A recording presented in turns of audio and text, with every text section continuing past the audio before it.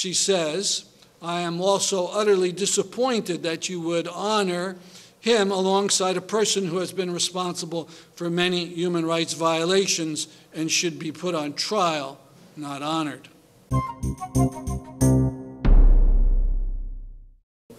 The man that is supposed to be honored tomorrow actually signed the agreement between Israel and South Africa. Hello, my name is Stanley Heller. Welcome to The Struggle. The Struggle is shown on 22 cable stations from Vermont to New York City, on the internet at thestruggle.org, our YouTube channel, Struggle Video Media.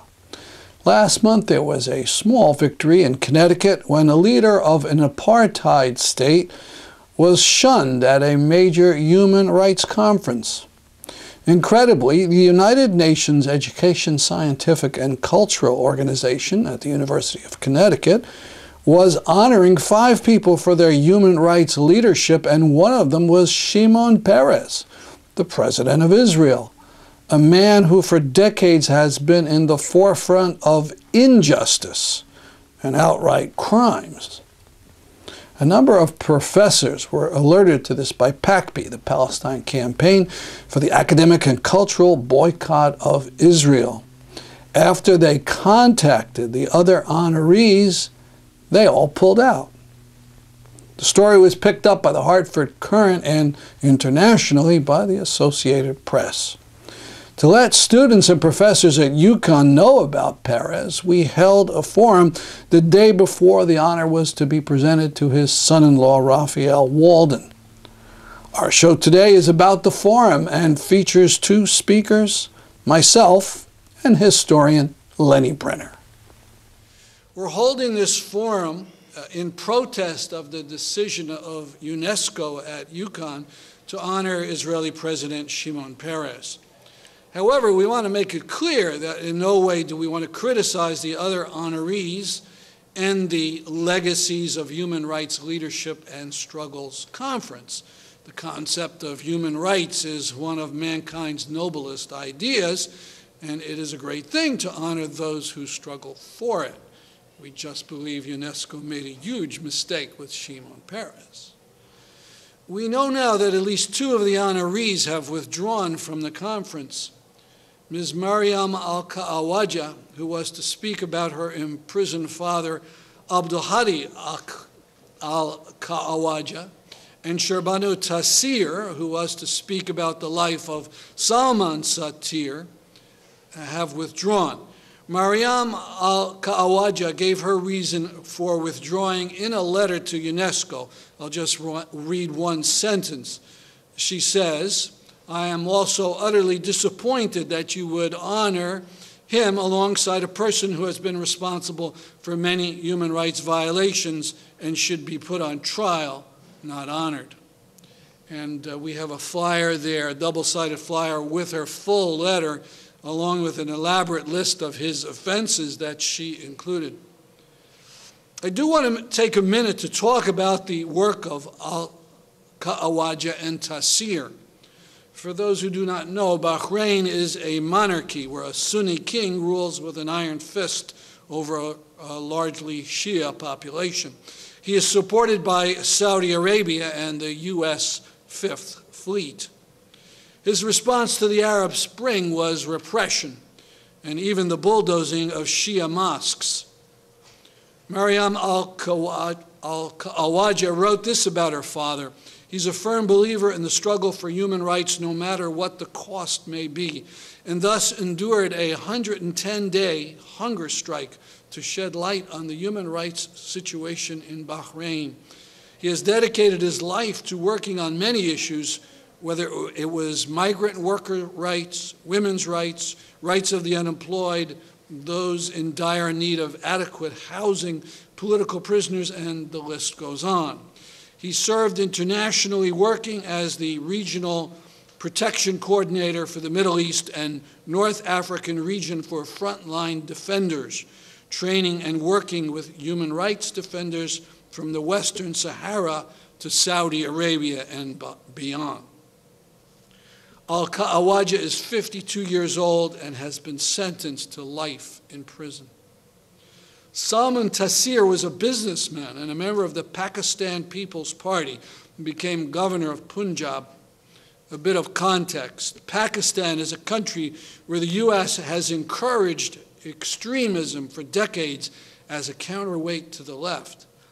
And extremism has flowered.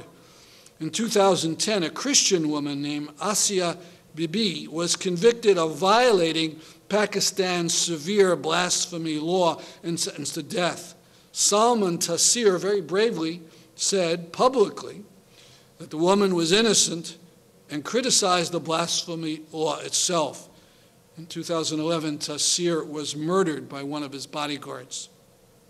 So in the case of these two men, the honors are well deserved, as are laurels for the legendary Kwame Nkrumah and the friend of Malcolm X, Yuri Kochiyama. Shimon Peres does not deserve honors. Lenni Brenner is a historian most known for his Zionism in the Age of the Dictators, and he's a frequent guest on our program. At his talk at UConn, he concentrated on Shimon Peres' close support for apartheid South Africa and read from the recent book, The Unspoken Alliance by Sasha Polakau-Saransky. I'm here to dump on Shimon Peres, and who is nothing less than the president of the State of Israel. And what I found when I was looking through the book, missed the Israeli government in one position or another for decades. He's been prime minister, foreign minister, defense minister, I think, I mean, just on, and one after the other after the other. Now, with regards to the apartheid regime, Polakau-Saransky starts off, I'm going to read just a few quotes, because I don't really have to go beyond them. They're so, obvious. He starts off by talking about Rabin's Labour government, which ruled the country from 1974 to 1977, did not share the ethnic nationalist ideology of South Africa's rulers, but Israel's war-battered industries desperately needed export markets, and the possibility of lucrative trade with South Africa was hard for Defense Minister Shimon Peres to resist. As Rabin, Peres and a new generation of leaders inherited the party from David Ben-Gurion and Golda Meir, that compromising certain values was necessary for survival gained sway, and socialist idealism gave way to real politics. Okay, so right off the bat, page 7, he's already telling you, this guy has, comes with a knapsack full of socialist Zionist ideals, and forget about it, just toss them right in the wastebasket. He then goes on, indeed, much of Israel's top brass and Likud party leadership felt an affinity with South Africa's white government, and unlike Peres and Rabin, they did not feel a need to publicly denounce apartheid while secretly supporting Pretoria. Now, that's not only telling you, once again, don't believe a word that comes out of Shimon Peres' mouth, but what it also is saying is that the present Likud party government of Netanyahu was openly for the government of South Africa, the apartheid government of South Africa. Now, some of you, I can see, are young, and you might not be familiar with the apartheid regime, the whole history of it and so on. In that period, let's say when they made the deal in the mid-70s, apartheid South Africa was the most racist government on the planet Earth, beyond dispute. A black in South Africa had about as much rights as a mouse in your walls. That's about it. I mean, they were the overwhelming majority of the country. They had no rights. where to live, where to work. The vote was unthinkable, and so on and so forth. Now, Peres's role in forming this alliance was right up front, okay? In November 1974, Shimon Peres came to Pretoria, that's the capital of the South Africa, to meet secretly with South African leaders. After the trip, he wrote to his hosts thanking them for helping establish a, quote, vitally important, end quote, link between the two governments. Peres, who routinely denounced apartheid in public, went on to stress that, quote, this cooperation is based not only on common interests and the determination to resist equally our enemies, but also on the unshakable foundation of our common hatred of injustice and our refusal to submit to it. Now, I didn't make that up, and Polakov-Sharansky didn't make it up. The man who is actually making the deal with apartheid South Africa never publicly stops denouncing it, and privately never stops publicly praising it. Okay? He met with South African defense leader P.W. Botha the following year in Switzerland. It was there that the two ministers laid the foundation for an enduring military relationship. They also signed the original Israel-South Africa agreement. So the man that is supposed to be honored tomorrow actually signed the agreement between Israel and South Africa. Okay? Now, understand what the situation was. Israel had stolen some plans from France for making a bomb, and got a little here and there from benevolent friends in the American government, et cetera, et cetera. One of the problems that it had was that you have to make an atom bomb out of something, out of uranium. And South Africa is just one giant mine of uranium and 1,000,001 other minerals. So the arrangement was they shipped the uranium to South Africa, in return for which Israel sometimes shipped bombs to South Africa, and all the time helped the South African apartheid regime produce atomic bombs. I mean, that's how severe it is. Now, understand, obviously, an arrangement like that has a lot of military secrets, but it wasn't a secret thing. It was going on in broad daylight.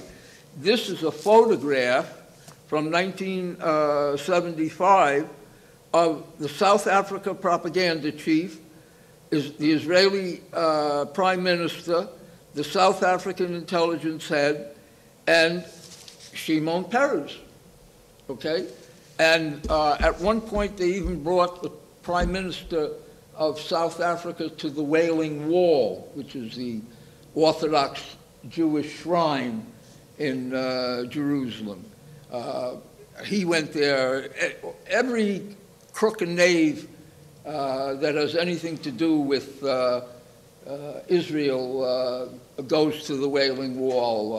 Our Obama, our Romney, the South African prime minister, they always show up to get photographed praying to God.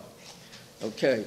Now, it reached the point, I mean, to show you how close the arrangement was, Israel's offer of nuclear missiles, codenamed Shalit, came up again 2 months later. This is in 77, when on June 4th, when Peres and Botha held a second meeting in Zurich. Now the discussion turned to warheads. Minutes from the June meeting revealed that Botha expressed interest in buying the Jerichos, that's the name of the missile, if they came with, quote, the correct warhead, and that, quote, Minister Peres said that the correct payroll was available in 3 sizes. Okay? I mean, think about it for a minute. We're talking about atomic weapon deals organized, systematically organized by the man that tomorrow is going to be honored in this university. I mean, go figure. And understand, all during this time, Peres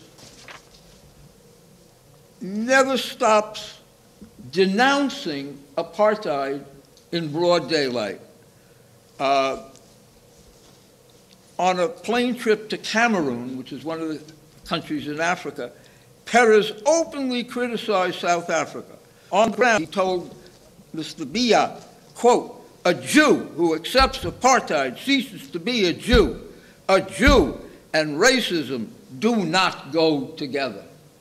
This is the man who is organizing the arrangement with South Africa. And again, let me see, I'll end shortly on these repetitious quotes, but I'm trying to make pound in a point on this. 3 minutes. 3 minutes. Peres responded with his customary sanctimony, telling lawmakers that, quote, "Israel repudiates any expression of racism on whatever level." On and on, on and on. Okay, now, what it tells you is don't believe a word that Shimon Peres says today about democracy, liberty, human equality, etc., etc. This is the same man that was denouncing apartheid while selling weapons to it, okay? Now, the reality is, right now, and this is very important for the people here in this room to know, Israel has a not-so-secret alliance with Saudi Arabia. They have already, according to the London Times, and I can send the article to anybody that gives me their email, according to the London Times in 2010, they wrote a very detailed article. Both of them have it in for Iran. About 10% of Saudi Arabia is Shia, and most of them live along the Persian Gulf, right over the oil.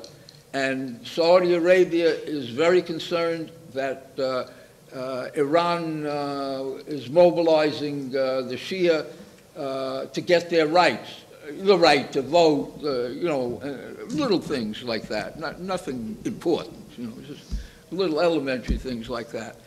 And the result is that Saudi Arabia knows that it can't beat Iran on its own, so it has already rehearsed an Israeli flyover to hit Iran. And that, according to the London Times, is with the knowledge and consent of the Obama administration. Now, South Africa never did get those nuclear weapons, but they got plenty of conventional weapons from Israel, which they used liberally against the rights and democratic yearnings of not only their own people, but their neighbors. In a little-known effort, South Africa fomented a civil war in neighboring Mozambique, which may have cost 1 million lives. In my own remarks, I talked about just a few of the things that Peres was personally involved with. Shimon Peres was first prime minister from 1984 to 1986. During that time, he authorized the kidnapping and imprisonment of the Israeli whistleblower Mordechai Vanunu. Now, Lenni Brenner has told you about the involvement with South Africa. Just to emphasize, I did just a simple Google search. I think I put in the words Shimon Peres nuclear weapons, and 1998 New York Times book review came up by Avner Cohen saying three men deserve the most credit, to use his word, for the program. That's David Ben-Gurion, David Bergman, and Shimon Peres. Now, these nuclear bombs aren't made in factories. They're made in Dimona in the Negev desert. And one of the workers there at this factory was Mordechai Vanunu. In the 1980s, he discovered the Palestinian human rights issue and started taking part in demonstrations. In 1985, he left Israel with photos of the Dimona bomb factory that he had secretly taken. He converted to Christianity, and after discussions in an Australian church, decided to bring the proof of Israel's nuclear bomb program to the attention of the world, to let the world know that a country that had committed aggression many times secretly possessed the worst weapons in the world. He gave his information to the London Sunday Times, and just before it was published, he was kidnapped from Italy by Israeli agents and brought back to Israel, where he was confined for 18 years, almost all of it in solitary confinement. The nuclear arms race in the Middle East was started by Israel with help from the US and the French. Vanunu tried to stop it with his revelations. For this, Shimon Peres had him grabbed and sentenced for treason. Peres also participated as Minister of Foreign Affairs and Vice Premier during the first Palestinian uprising at the end of the 80s, when mass demonstrations and stones and sticks were met with the policy of force, might, and beatings, when captured youths had their arms broken so they couldn't throw anything again, when it was illegal for years for Palestinians to go to school at any level. Shimon Peres made no criticism of this. Peres was foreign minister again in 1992 and helped arrange the Oslo Agreement, which earned him a Nobel Peace Prize. In the question and answers, we can talk about this, but I'll just say that the Oslo Agreement was fatally flawed and was not a basis for peace. From 1995 to 96, he was once again prime minister. A bit of context. Israel was in those days occupying South Lebanon, an occupation which started in the bloody invasion of 1982. Military resistance by Lebanese in the 90s led to attack and counterattack, and in 1996, Peres authorized Operation Grapes of Wrath with 1,100 jet bombing attacks and one large massacre of civilians. During the operation on April 18th, Israeli soldiers shot 36 artillery shells in and around the well-marked UN compound of Qana, Lebanon, that had been the refuge of 800 Lebanese civilians. Over 100 people were torn to pieces. TV reports showed battle-hardened journalists weeping as they walked among the corpses. No TV news in the world could show the most revealing pictures. Rescuers for a long time didn't know how many people had been killed because the heaps of body parts were all around. A UN soldier with a camcorder recorded 5 minutes of the shelling and the image of an unmanned Israeli spy plane flying overhead. UN soldiers spotted 2 helicopters in the area. A UN commander pleaded with the Israelis during the shelling for a halt. The police fell on deaf ears and the gunners continued their slaughter. The UN issued a report on Qana which determined that it was highly unlikely that human or mechanical error caused the deaths. The implication is obvious. The prime minister and man most responsible for Grapes of Wrath was Shimon Peres.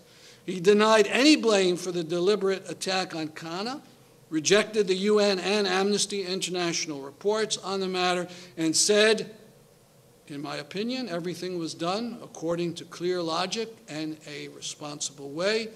I am at peace. For this atrocity alone, Peres should be banned from any consideration for honors, whatever he did later or before in life. Peres has been president of Israel since 2007. He was chief of staff during the ever-increasing siege of Gaza. One report that came out this week told that Israeli government people were carefully calculating what was the minimum number of calories for Palestinians to survive. In the winter of 2008 and 9, Israel launched another operation, Operation Cast Lead. It devastated Gaza, killed 300 children, 29 people in one family, the Al-Samunis, and 1,000 others. Finally, let us consider the big picture. Peres is the head of the state of a country of Israel, which stretches from the Mediterranean to the Jordan River. The peoples there, primarily Israeli Jews and Palestinians, have radically different status and rights. The government says it's a Jewish state, and it belongs not to its citizens, but to the Jewish people all over the world. Palestinian families who were not pushed out in 48 have the right to vote, but have what the New York Times once called 10th-class citizenship. Over 93% of the land is barred to these citizens. Tens of thousands live in unrecognized villages without any government services. Now, there are also the non-citizen Palestinians living in the West Bank and Gaza. They do not vote. They are surrounded by military bases, Jewish-only settlements, and Jewish-only roads. Gaza, furthermore, is considered an enemy entity under varying degrees of siege by land and air, and as we saw this week with the Swedish ship barred from aid, by sea also. Areas where populations have radically different rights are victims of the international crime of apartheid. And Shimon Peres is the highest representative of this 20th century apartheid state. For UNESCO to honor the head of an apartheid state as a paragon of human rights virtue is absurd and grotesque.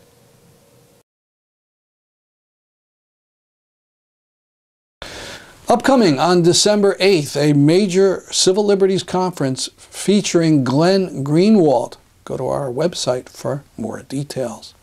That's our program for today. See you next week at this time. I'm Stanley Heller, and this is The Struggle.